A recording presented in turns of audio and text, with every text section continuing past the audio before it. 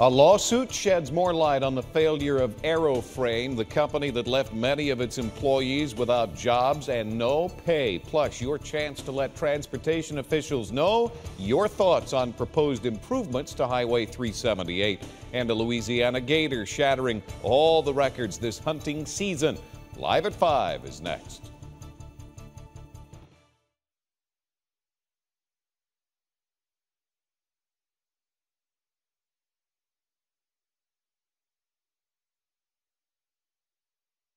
They did that using confidential information, again, that they obtained.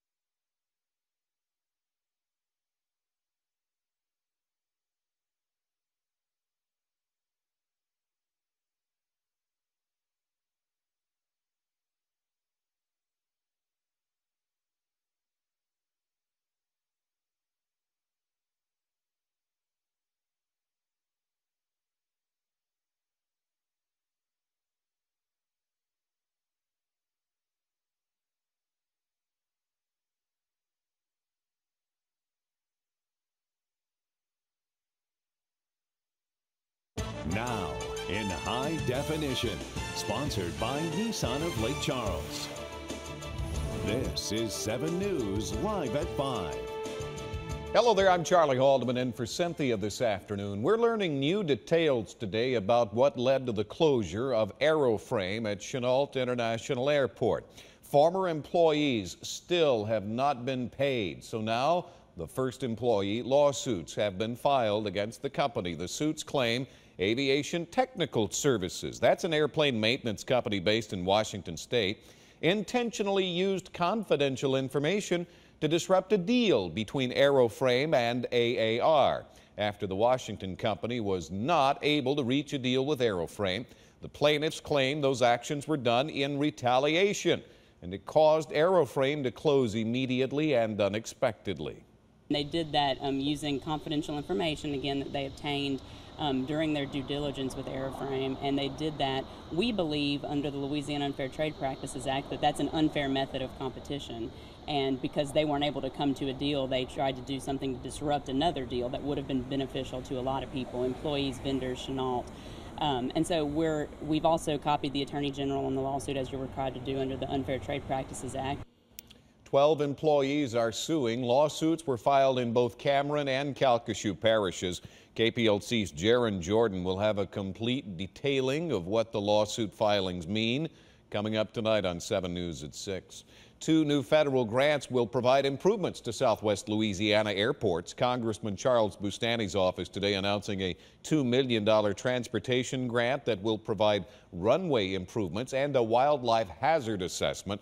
The other grant of more than $78,000 will benefit the Jeff Davis Airport Commission in Jennings. The money will provide for a plan to identify the airport's future capital needs. An important public meeting set for tomorrow for that proposed expansion of State Highway 378. State transportation officials are looking at a feasibility study for improving a stretch of 378 between Moss Bluff and Westlake. Some people are concerned, though, that one of the 3 proposals DOTD is studying could impact Sam Houston Jones State Park. DOTD encouraging the public to attend that meeting. That'll be at the Madigan Center in Westlake tomorrow from 6 until 8. The Beauregard Parish Police Jury has bought the historic First Baptist Church in DeRidder. The parish closed on the sale this afternoon. The Beauregard court system will move onto the property while the old courthouse is renovated. Parish officials say The property was bought through the parish's general fund. Tomorrow, the deadline to register to vote in the October 19th election. To register, officials say bring your proof of ID, age, residency to your local registrar of voters office. They're open from 8:30 until 4:30. Allen, Beauregard, and Jeff Davis parishes all have issues to decide, but there are no October elections in Cameron or Calcasieu parishes. The Calcasieu Parish School Board receiving an important lesson in new state education standards today. The school board workshop focused on the Common Core standards being adopted statewide. The ultimate goal of the program for educators to provide a pathway to college and career readiness for all students. I think board members always have so many things on their plate that they have to deal with, from financial to curriculum and instruction, and that's the part that I'm here to talk about, is the curriculum and instruction part in relation to the biggest change that's going on in this country right now is Common Core. Louisiana is among at least 46 states that have adopted all or part of the Common Core curriculum standards. Well, we have to endure a couple of hot days ahead, but now a burn ban has been issued for some areas in the state. Let's get a first look at the weather with Wade. Yeah, Charlie, and it's because of the lack there of rainfall that we've dealt with here in southwest Louisiana, and I don't see the trend changing much over the next couple of days, but later this week, we're going to get some much needed rain, so maybe these burn bans will be fairly short-lived. Here's a look at the radar right now, not showing much going on in southwest Louisiana. There are a couple of very isolated showers, but they are not going to amount to much. It might rain for a couple of minutes as these are working off in a westerly direction. You can see a little bit of rain near the Carless area, so that might get over to Highway 27 within the next 10 to 15 minutes. Otherwise, temperatures are warm, lower 90s across most of the area, but as I said, rain chances will be increasing dramatically later this week. More on that in the 7-day coming up in a few minutes. Charlie? Busy weather week. Thank you, Wade. A federal judge today ordering a new trial for 5 former New Orleans police officers convicted of shooting unarmed civilians in the aftermath of Hurricane Katrina. In 2011, they were convicted of 25 counts of civil rights violations and sentenced to prison terms ranging from 6 to 65 years. But now, a judge says Justice Department officials tainted the trial by posting inflammatory comments about the case online under pseudonyms. 2 people were killed, 4 seriously wounded when the NOPD officers opened fire on them in the chaotic days following Katrina. Shreveport police are searching for a gunman after a little girl was shot while sleeping in her own bed. Police say the bullet hit the 8-year-old girl in the leg just before midnight. She is at the hospital recovering, and she's going to be okay. Right now, though, police have no suspects. The day after 34-year-old Aaron Alexis killed 12 people in a shooting at Washington's Navy Yard, the search for answers continues. Authorities say the former Navy reservist had previous run-ins with police in Seattle and Fort Worth.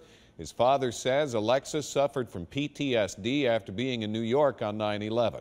Most recently, he sought help from the VA after having problems sleeping and hearing voices. The FBI is trying to piece together a possible motive for the killings. We continue to conduct interviews, exploit digital media, and run down every lead we can to piece together his recent movements. It really is hard to believe that someone with a record as checkered as this man could conceivably get, clearance. Officials have also released the 5 remaining names of the civilian employees killed yesterday. All 12 victims were between the ages of 46 and 73. Defense Secretary Chuck Hagel joined others at the U.S. Navy Memorial for a wreath laying in memory of the victims. Now to a follow-up on that rare amoeba linked to tap water in St. Bernard Parish outside New Orleans. Health officials have pinpointed some of the locations where the amoeba was found.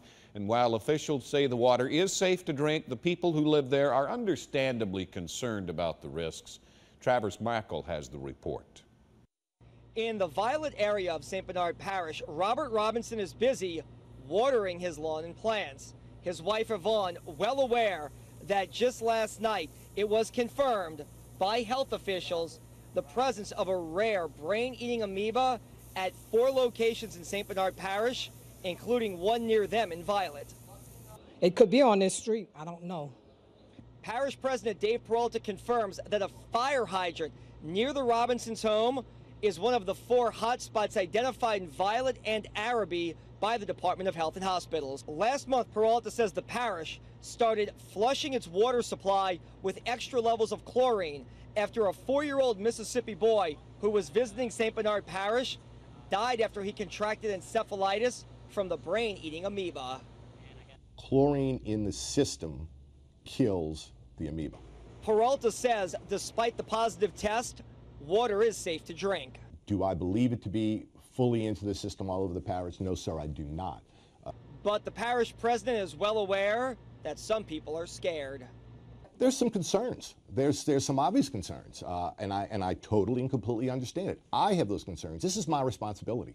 Health officials say there's a very low risk of contracting any disease since people cannot be infected by just drinking the water.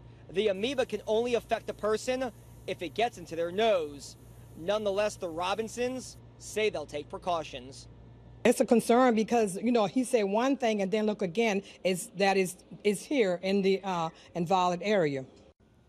State health department officials say it may take several weeks to finish decontaminating and flushing the St. Bernard Parish water system. Well, now might be the perfect time to clean your home's air conditioning system, and it could save you money. We have advice from Angie's List in our 7 on Your Side report coming up next.